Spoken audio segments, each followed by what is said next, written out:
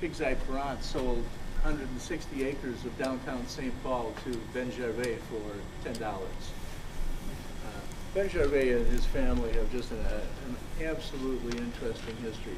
But it starts up in Canada, and it works its way down towards Snelling, St. Paul.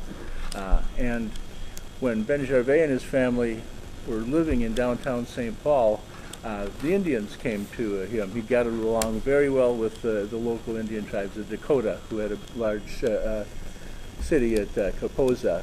And they said, you know, we know a place north of here where we spend our summers, and I think that this is a place where you would really like to raise your family. And to so Ben went out with them, took his brother with them, and went out to what is now Little Canada. They came up Phelan Creek, through Spoon Lake into what is now Gervais Lake, and there was at that time there was a creek, and it was very heavily flowing. It no longer really exists in its original form. And so he looked around and said, I'd really like to settle here. So the following summer, and this was in 1844, so the following summer he and his brother went out and they built a cabin for his family. He had 5 children at that time, and a grist mill. Now the only grist mill in Minnesota at that time was at Fort Snelling, and that was owned by the government. So he got the stones from St. Louis and built a grist mill, and then that summer moved his family out there in 1844. And that was really the beginning of Little Canada. And of course he didn't do this, as he was quickly followed by his brother. Other French families came out there.